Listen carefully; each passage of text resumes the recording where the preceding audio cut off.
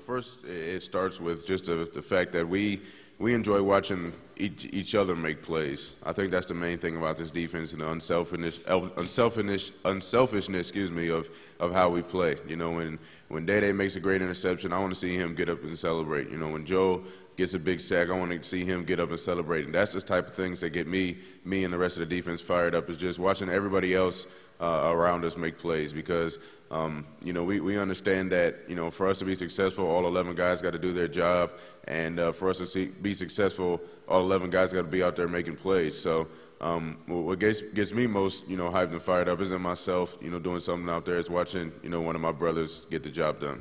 When you look at our class, and now Day-Day's class as well, the two oldest classes on this team, we're guys kind of like Joe said that have seen it all. We've been here for the tough times. We were here for the 7 and 6 year with only 2 classes on the team that were here for that year. So just the fact that we've been able to persevere through all those different things, has been great for us. My class, as well as I guess every class on this team now, has never lost a bowl game, which I think is major as well, because we understand the importance of these games, and we're not just here to have fun. We're here for a business trip. The goal, first and foremost, is to win these games.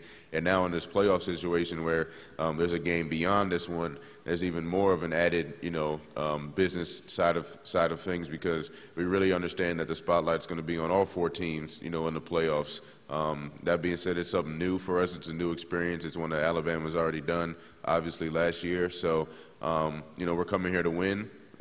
We expect to go out there and play as hard as possible. We also expect Alabama to give it their all as well. Riley is the guy that keeps us loose out there. He's the guy that's the leader of this defense. He's a middle linebacker, so he has to be the leader of this defense.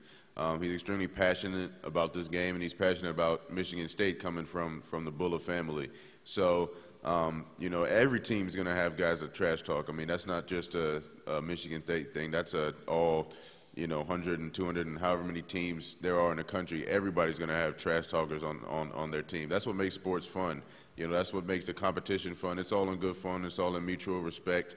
And just the fact that he does it in his own way, makes Riley Riley. He's the most, unique person I think I've ever met in my entire life. And, I think that's what makes him great. We love him to death.